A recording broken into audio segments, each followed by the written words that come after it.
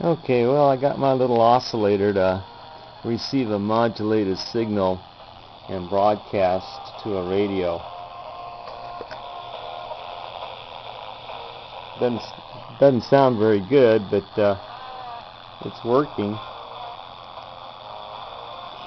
And I don't know if you can see that LED modulating or not, but I can actually see the modulation in the LED. If I take the radio away, it goes off, and it's broadcasting from that coil right there, from this radio. And let me turn the volume down here, and I'll let you listen to it on the radio.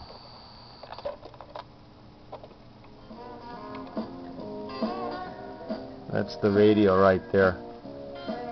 Old song. But anyway, I got this little thing to work.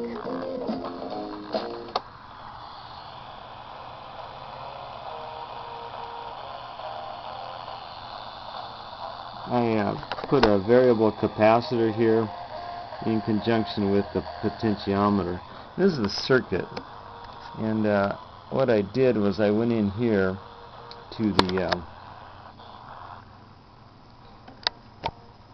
to this point right here, and I put the input, actually right here is where I put the input from the radio. That's this earphone wire, and I just plugged an earphone wire right into there. And then I changed this to a variable picofarad type of variable capacitor. That's this one right here.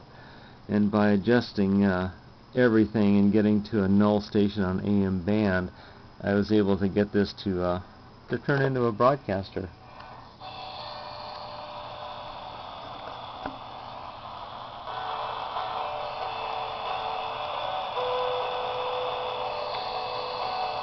Same thing, I can do the null thing.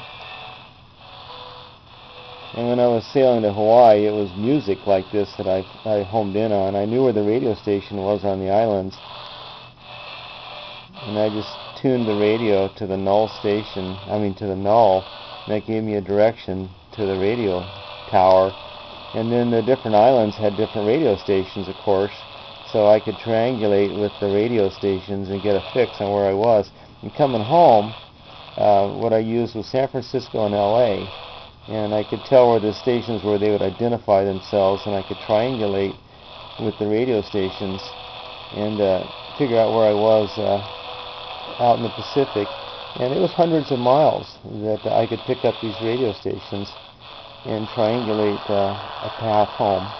But anyway, this was a successful little project here that I was able to turn this into a broadcasting radio station using that bifilar coil.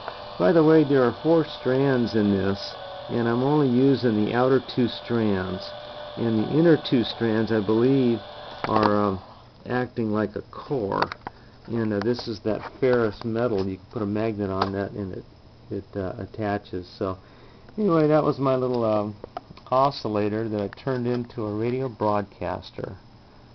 Real fun little project. This would be a good science fair project for a young person, and a lot of fun. Thanks for watching.